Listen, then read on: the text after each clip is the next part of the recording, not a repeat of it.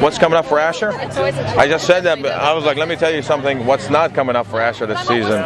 He's all over the place. He gets involved in everything and with everybody. His character, his interaction with other characters is different, is unique.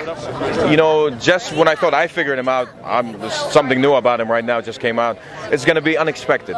So you're saying he'll have surprising alike allegiances then? Well, you don't quite. I know a lot of people think that they figured who's he with now, but no, that's not the case. Just wait and see. It starts one way, and then it goes somewhere else, and then it goes somewhere else, and then at the end,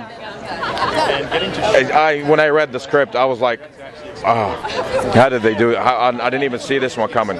It's great, yes, very unexpected. Well, Ashur's actually the character I love to hate.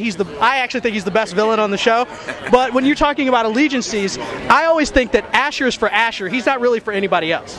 Well, you know what? I don't think it started out that way because, you know, what a lot of fans don't know about Ashur, he actually is loyal, but he never had a chance to prove it. When it started from the prequel, when he wanted to prove himself as a gladiator and be part of the Brotherhood, it didn't work out. Everybody turned against him. In season 1, he wanted to be with Badiatus and be his right. That didn't work out. So I guess he got to a point that he was like, I'm to myself now. But he does something this season that you're like, oh, that's kind of cool and good, I guess. But that's what I love about Ashur, because right when you think that everybody's going to be like, oh, he's that way, he turns and does something and everybody ends up falling in love and understanding. He really connects with the people, which I really like.